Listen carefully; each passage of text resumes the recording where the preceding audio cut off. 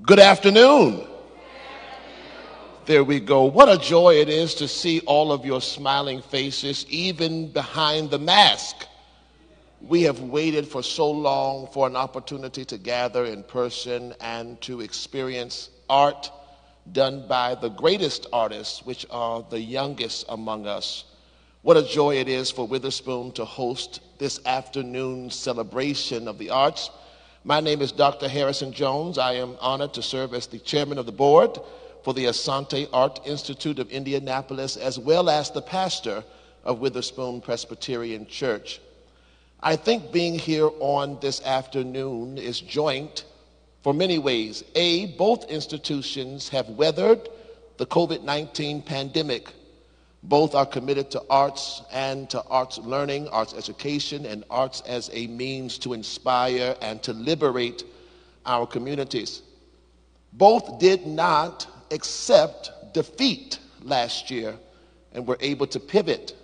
And your being here tonight is a testament to the pivot spirit that exists within the Asante Art Institute. With our founding artistic director at the helm, our executive team led by Mrs. Keisha Dixon and her staff, and your trust in us. What we see tonight is a testimony of what happens when community can come together, when we can find our way through even the toughest storms, and when we always choose to invest and invest wisely. And so I'm honored to bring to the forefront tonight our founding artistic director, who will offer welcoming words. Please put your hands together and welcome Miss Deborah Asante.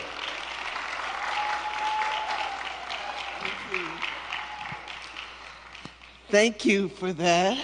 Thank you, Dr. Jones. I am so honored and just filled with a sense of accomplishment that we are here.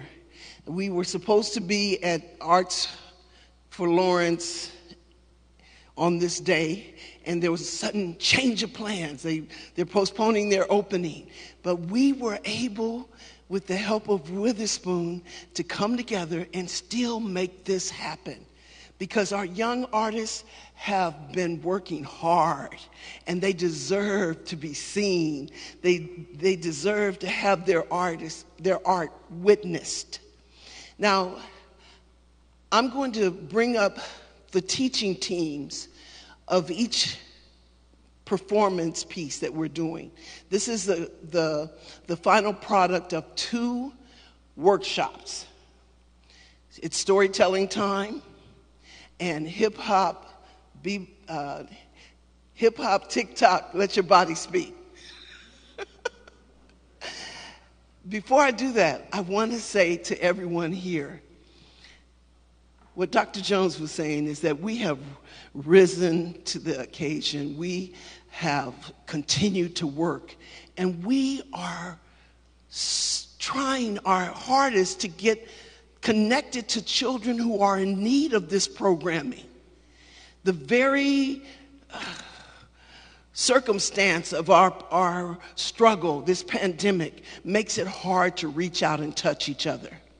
So recruitment, we have all these programs going on, and we're struggling to make sure that young people, young artists know about it. In any way that you can help us or advise us on ways of connecting with young artists, because my heart aches every time a program goes up and we have just a trickling of young artists involved, because there's so many children out there that need to connect with themselves. This is a place for self-discovery, for them to understand their worth. All the violence that is happening, the tragedy of losing that young child, because nobody has connected with these children out there who don't understand how important they are and what they can do in this world. And it just needs somebody sitting beside them to say, hey, are you listening to this? Do you understand how to connect with something that's going to impact you? So we really want to get the word out there. We have summer partners that we're working with. Freetown Village is still accepting people, and our artists will go there to their summer camp and work with them a couple of days a week. Horizons, New Horizons, and Lillian Davis. Those are partners that are accepting students still, and that you can connect with the Asante engine. Okay, and also I have auditions for Freedom Church, the Liberation of Soul, which is a project that we are partnered with Connor Prairie on. And it's a big one, and those auditions are coming up the first week in June. So I'd like to get the word out for that. Now, are you ready? I done took care of that business. Now, I would like to bring up the two teaching artists that headed its Storytelling Time. Put your hands together for Alicia Sims and Corey Ewing. There should be another mic. Anybody know it? Oh, okay. There you go. Thank you. Thank you. Good afternoon, everybody. We are so excited to be here. Thank you, Asante, for allowing us this wonderful opportunity to be with these phenomenal artists. Even through Zoom, it was exciting to come in here today and actually see them in person.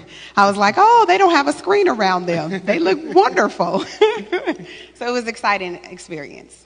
Yes, it was. So I'm Corey Ewing. This was my first program with the theater. I was very nervous going into it, very worried about it, but it really panned out excellently with our students that we had. So as we were doing the program, we kind of stuck with the beginning, the middle, and the end of a story. So we started off, we had a few more students than what we ended up with, and we kind of got to know them. We talked about what a story is and developed everything from there. In the middle of that, they got to find their own stories. A lot of it talking through parents and family members, some making up their own as we went. And so today it'll be really cool to see how the story of this Storytelling Time ends and culminates today. And we have full confidence in all of them and the treat they're going to give you in just a few minutes. Absolutely. We started off going through the recipe of storytelling, and so they learned that. And just a second ago, we ended up asking them what was one of the things they learned. And the three things that they shared with us is that, one, performing arts can be something they can take for the rest of their lives. Two, that you don't have to be afraid to speak in front of an audience, and that there are always people around you to support you. And then last but not least, that there are always different types of ways to tell stories, and you can embed acting. So without further ado, we are excited to bring up the three students that remained in the program the entire time to share their stories with you. And we'll start off with Mr. Diedrich, it's Storytelling Time.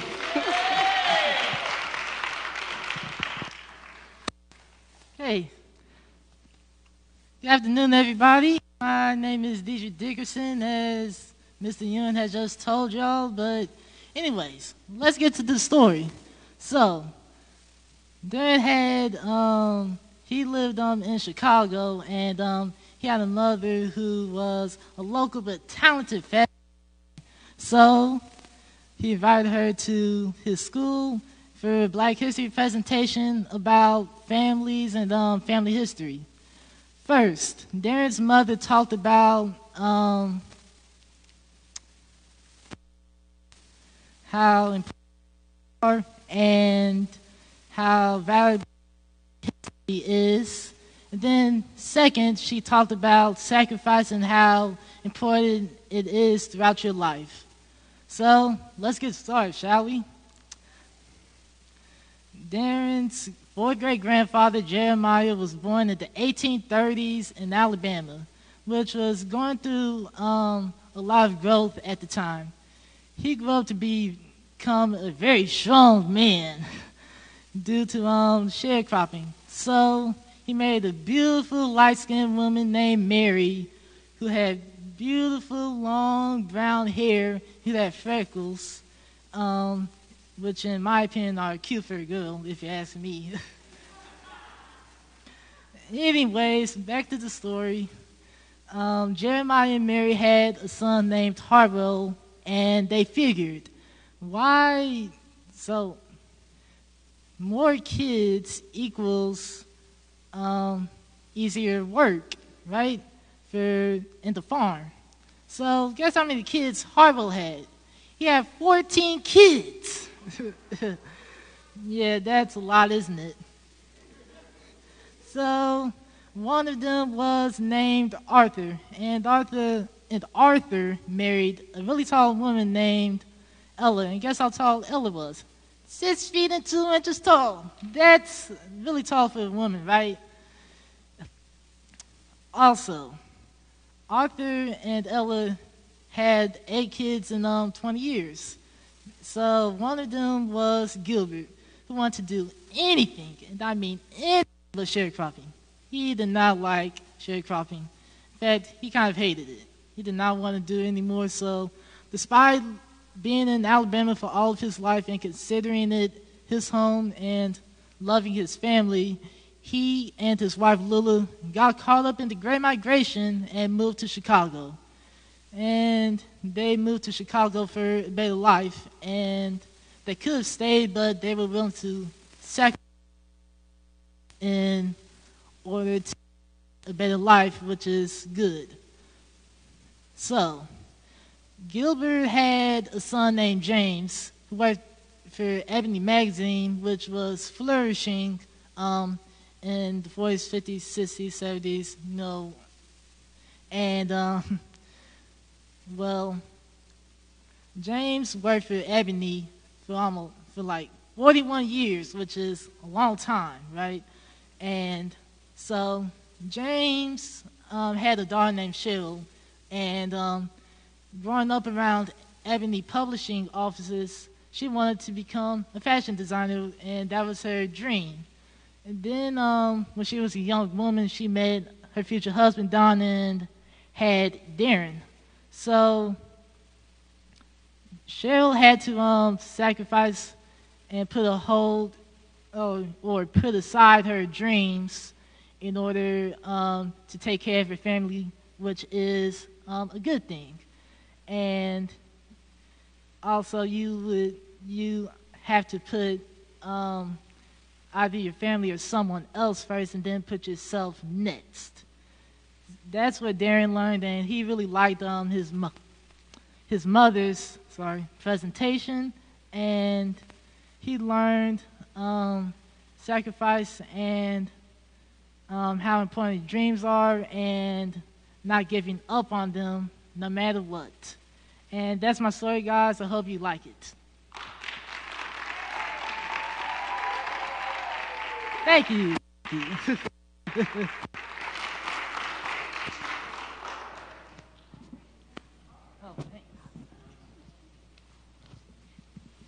Next, we have Kennedy.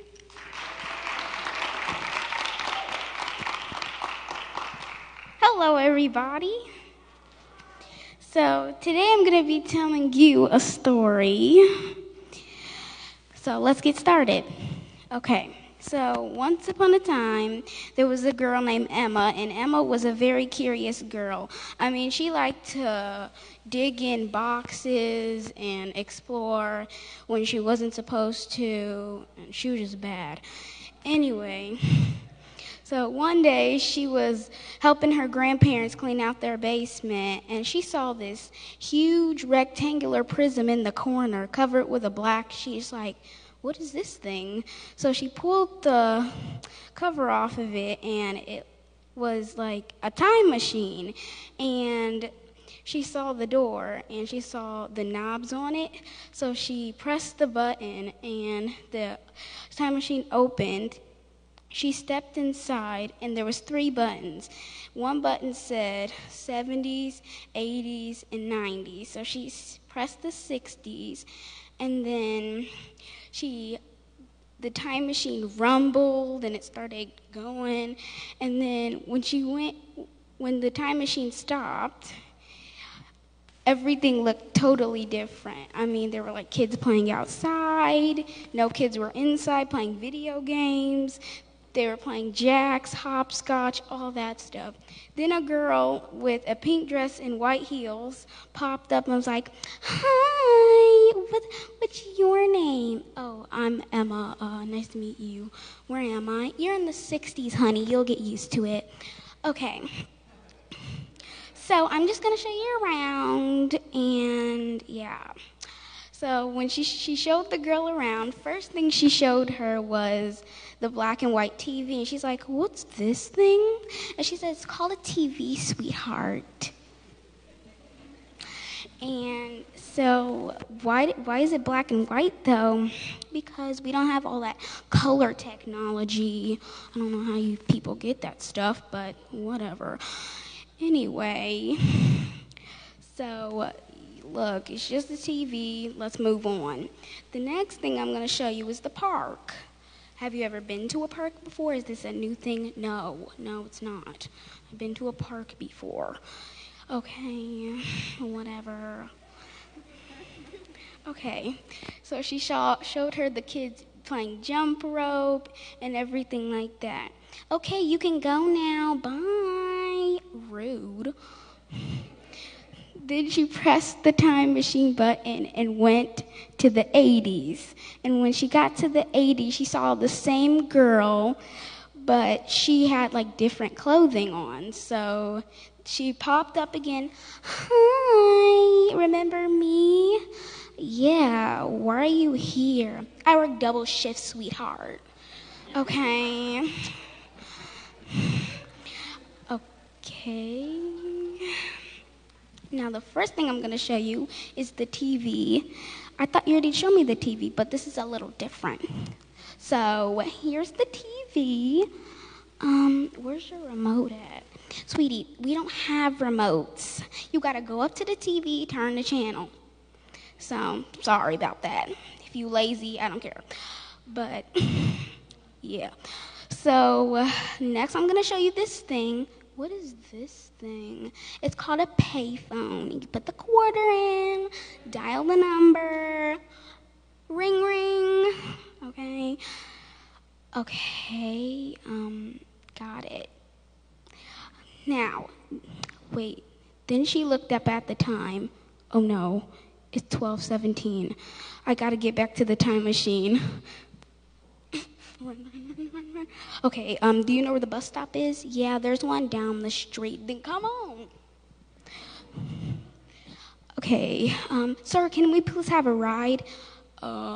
Isn't that my job? I mean, do you not see the big bus? Duh. Okay, enough with the attitude. Here's your money. Let's go. Speed up, dude. We don't got all day. Okay, jeez. Okay, we made it. Thank you, Jesus. Okay, thanks for the ride. Whatever. One thing before you go, sweetheart. write me some few postcards and everything. No, goodbye. Then she got back home. Then she saw her grandpa standing outside of the time machine looking like this.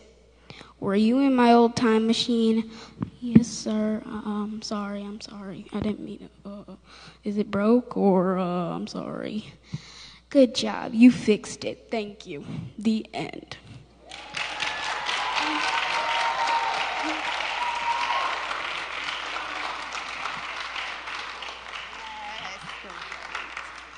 Wonderful job, Kennedy. And last but not least, we have the lovely Emery.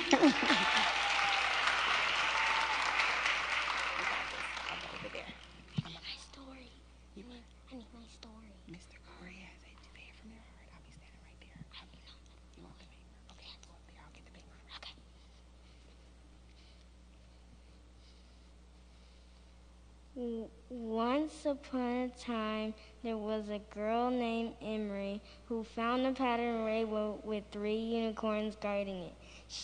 She asked them if she could go over the rainbow, and they asked, "Why do you want to go?"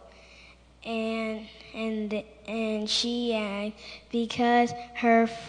because my friend said when they went over the rainbow a few years ago, they went over the rainbow and saw a land named after them and whatever they wanted. So then Emery slid over the rainbow, and when she got over there, guess what she found? A land of whatever she wanted, and it was all hers. The people that were there, they looked like her. They had blonde hair, and they had weird-looking shirts that were pink and wrote ugly on them. And for some reason, they liked that kind of shirt. So then she saw a Ferris wheel, and she saw a pickle stand and a lemonade stand, and first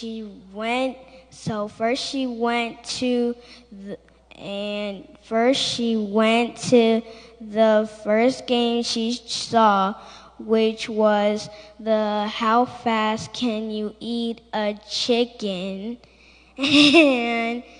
And she beat her own self, and she was so excited. Then she went to the pickle store and bought 1,000 pickles with $1. Then finally she played an arcade game that she won, and she was so good at it, and she got the biggest high score, which was 2019, and she won 1,000 tickets, which equaled $1,000, and she went back home smiling from ear to ear. The next morning, she went back to the rainbow, and she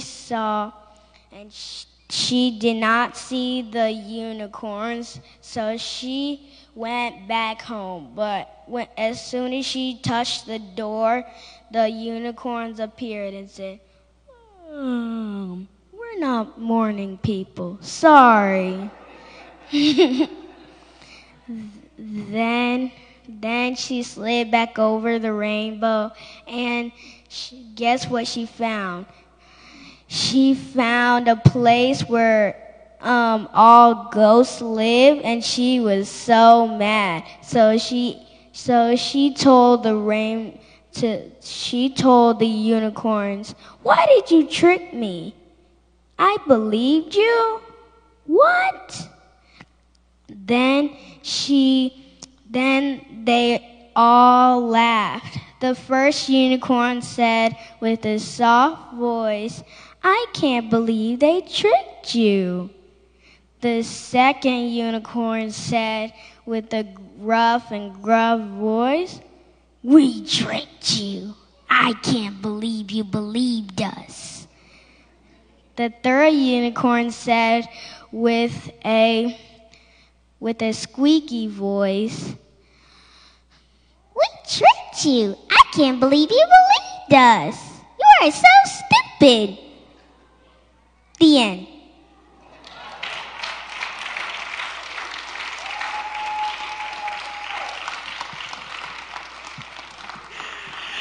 Thank you so much. As you can see, the personalities of all three of them came through their stories.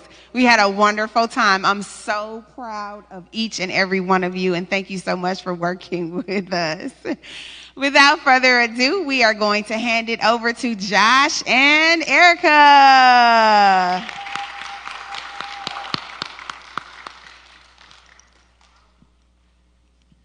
Thank you. Can we give it up for Storytelling Time one more time? What?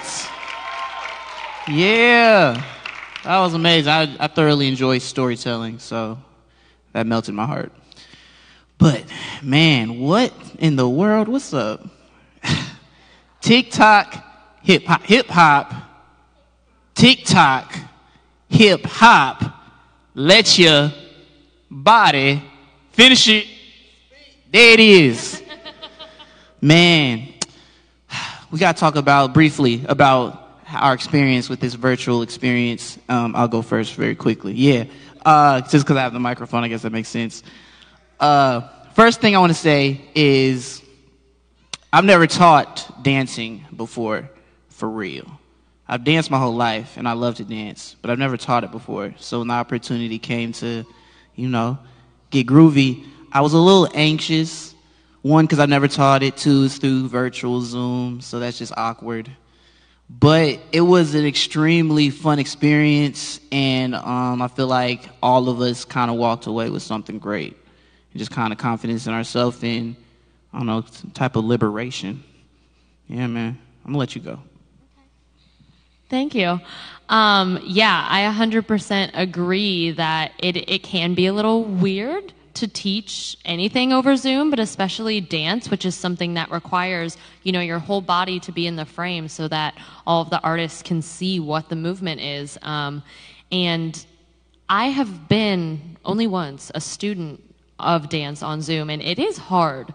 So the amount of work and attention to detail that they put in and were committed to is remarkable and excellent. And so you should all be very proud of them. You guys should all be very proud of yourselves. But yeah, it was an awesome experience. We had 6 sessions together, as well as 2 Friday night dance parties where we just had fun and some of the families danced. And it was a great time. And so we are excited now to show you the culmination. This piece was choreographed by Josh and me and all of the students. So there is a section of our dance created by your artists. And it's to a song called Ballin' Flossin'. Enough said. Thank you. All right, guys, come on up here. Take your masks off.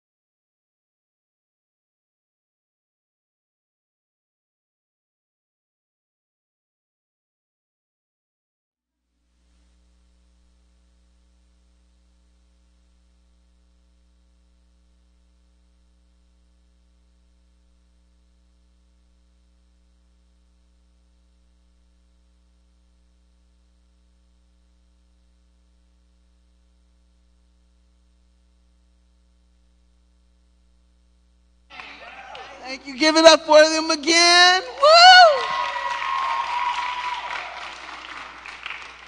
Thank you so much. Now, I believe our executive director, Ms. Keisha Dixon, is going to grace us with some comments.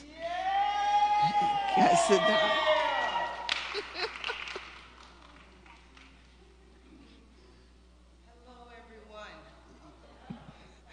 Hello, everyone.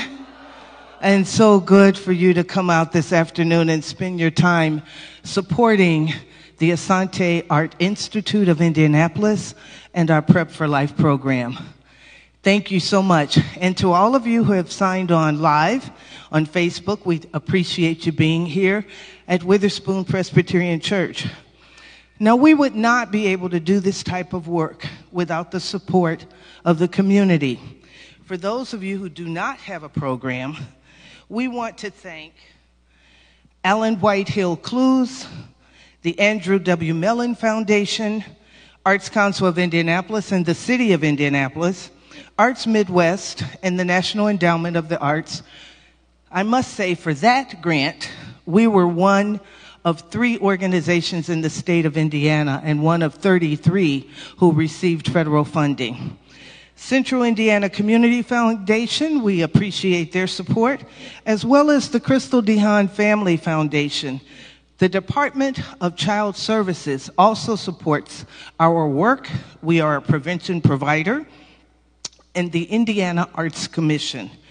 The Glick Fund always supports the Prep for Life program, especially when we do work on the east side of the city. Special thanks to the National Association of Black Storytellers. Special thanks to the National Association of Black Storytellers. This organization has been around for over 35 years, and we are a member of that organization. Deborah Asante and I are both members, and I am the co-chair for the youth committee and the festival committee. So I want to say the reason that we're doing storytelling is because it's part of our oral tradition of keeping our stories alive. It is our responsibility to tell our stories.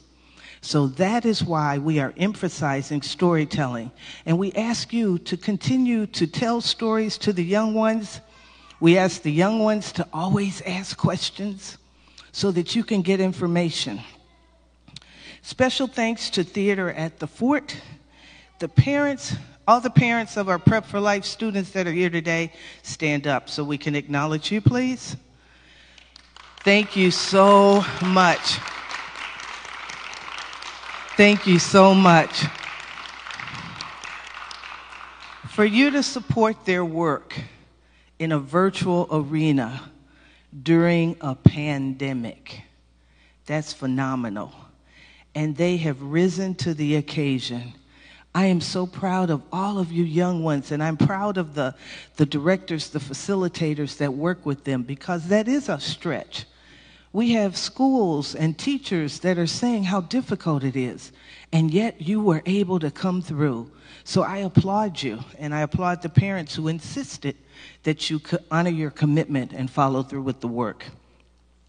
Last but not least, we want to say thank you to Witherspoon Presbyterian Church.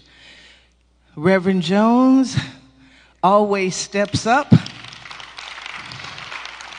in his capacity as the pastor here, so we are very grateful to him for always lending a hand. And as our board president, he has a vision for this institution that has carried us to where we are now and made sure that we stay on track.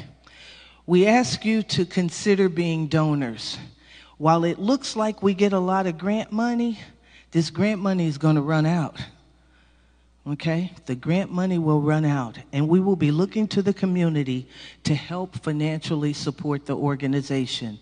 The work has to continue. This is healing, and we all know that our children need that, our families need that. I've heard a lot of organizations say, ooh, we had to close our doors. Ooh, we had to stop our programming. We didn't have a chance to do that. Not 1 minute. We have been working continuously to make sure that there was some opportunity for engagement for our young people and our families.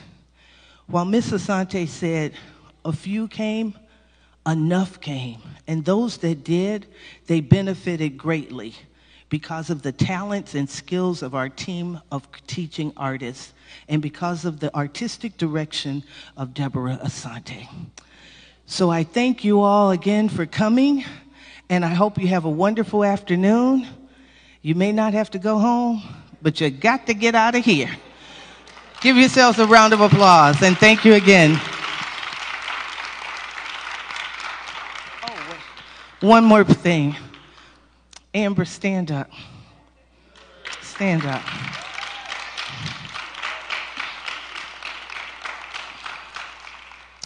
Amber Daniel used to be in academy when she was 12 years old, and now she's come back and is an employee. She's my assistant. And we were up late last night, this morning, doing some work dealing with details, and she hung in there. So I want to acknowledge her publicly for doing all of the work that she does behind the scenes, because we who work behind the scenes don't get that call out. So Amber, thank you so much. Thank you very much.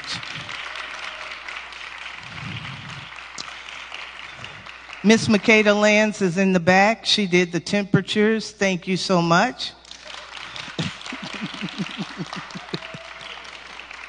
And Terrence Asante Doyle is the assistant to the artistic director. Thank you for your work as well. And now, y'all get up out of here. Bye.